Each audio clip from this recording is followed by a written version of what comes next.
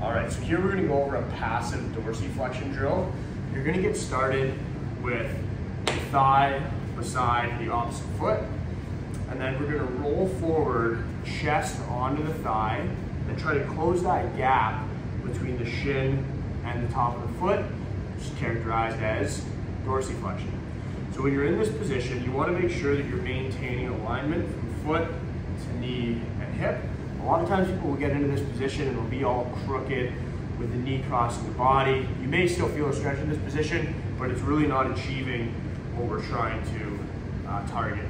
So foot, knee, hip in line, and then roll forward, put some pressure through that thigh to assist in that dorsiflexion, and you should feel your Achilles, you should feel your soleus as you fall forward.